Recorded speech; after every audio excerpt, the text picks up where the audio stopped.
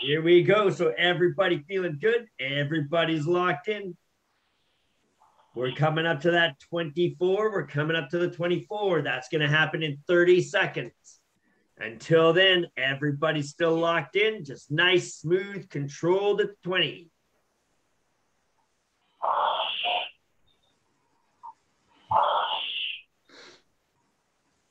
Pegah, this is looking a little bit more connected than it used to. Nice job. We got the handle, the shoulders, the hips, a little bit more tight on that move back together. That's what we like to see.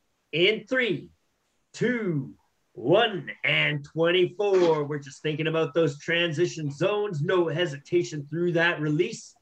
No waiting for it at the catch.